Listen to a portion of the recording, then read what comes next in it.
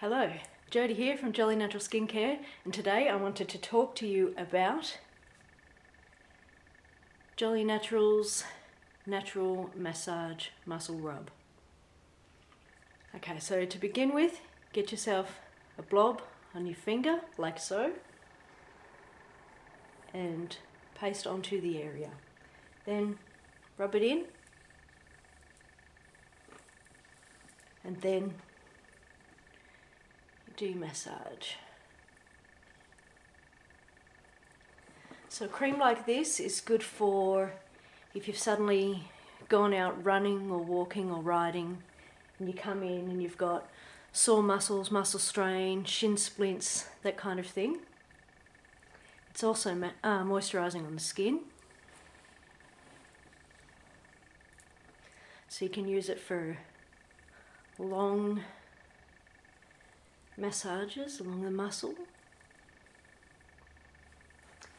And let's say your hands hurt a little bit, you don't have hand strength.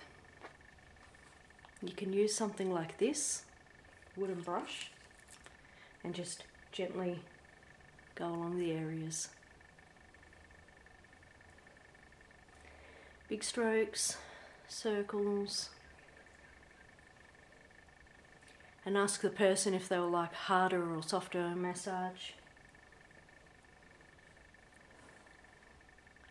So let's assume then you've got something local, like maybe sciatica. You've got a pinched nerve, really tight and tender in one specific spot.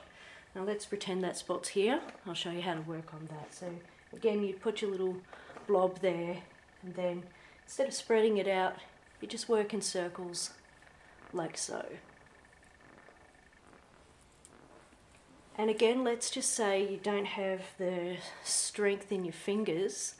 You can use something like a rounded bottle edge and just do a local massage like this.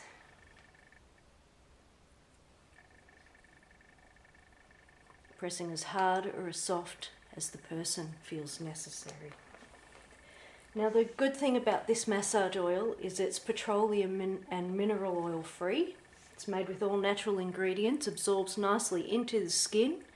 I don't know if you can see the difference between how sort of soft this leg now looks as opposed to this one. You can sort of see it's more drier, whereas this one here, it's less dry. And one other thing about Joli Natural Skincare's Natural Muscle Rub is it contains many different essential oils that help soothe and relax tired, sore muscles.